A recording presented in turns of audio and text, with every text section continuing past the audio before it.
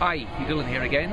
We're at the RDS this week, where I am one of the duty vets for the Ballsbridge RDS horse show. One of my main duties is to check all the horses on arrival, make sure the horses are healthy, check them for soundness. In addition, all the paperwork has to be in order. So we have horses coming from all over the world, and it's very important that their vaccinations are correct and that the paperwork is correct.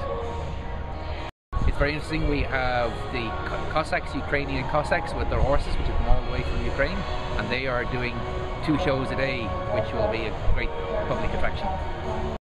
As well as nearly over 150 international horses, we have 1,200 horses from all over Ireland, and they also have to have all their vaccinations in order.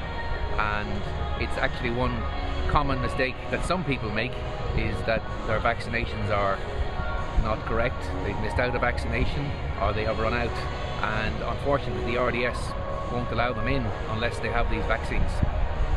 This is really important because it would be a disaster if a horse was to get flu and it was to go to the international horses. As I'm sure everybody is aware, all horses in Ireland must have passports, so we check all their passports, we check their markings, and that we check everything is up to date and correct. The surface here in the main arena of the RDS is absolutely world class.